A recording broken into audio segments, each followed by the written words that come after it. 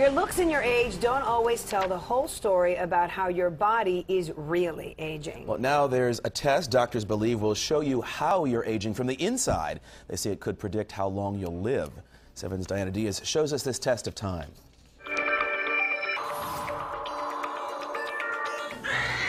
From the moment we're born, we start aging. Christine is trying to do everything she can to live longer. I eat pretty healthy. I try to stay stress-free.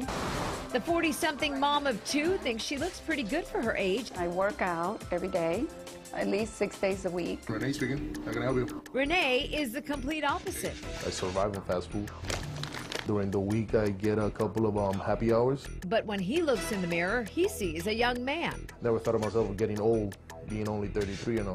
Researchers now know it's not your age or how you look on the outside that matters. It's how fast you're aging at a cellular level. You really need to look inside to find out what the real picture is. To do that, you need to know the length of your telomeres.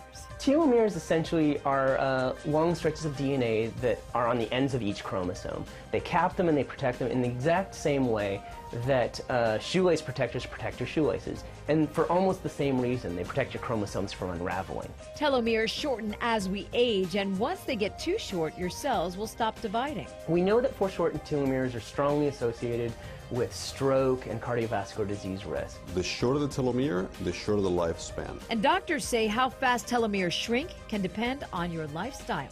If you find that you have a shorter telomere than average for your age, it's very likely that you may have lived a fast life, you're a smoker, short sleep, very stressful life. The Miami Institute of Age Management is now offering a breakthrough telomere test. They take a small amount of blood, send it off to a lab to measure the length of your telomeres. The higher the telomere score, the younger the cells. Essentially what it does is it measures the wear and tear on your cells. Renee and Christine both took the test. Christine's test results were above average for her age, meaning her healthy lifestyle is paying off. I got pretty good result. But Renee got the news that no 33-year-old wants to hear.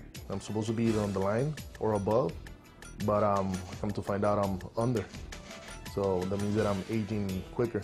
Meaning his body is essentially older than he is. Doctors say there are things you can do to turn things around. The most important thing is exercise moderately, eat a diet that is rich in fruits and vegetables, and sleep well, manage your stress. After this test of time, Renee is ready to make some big changes.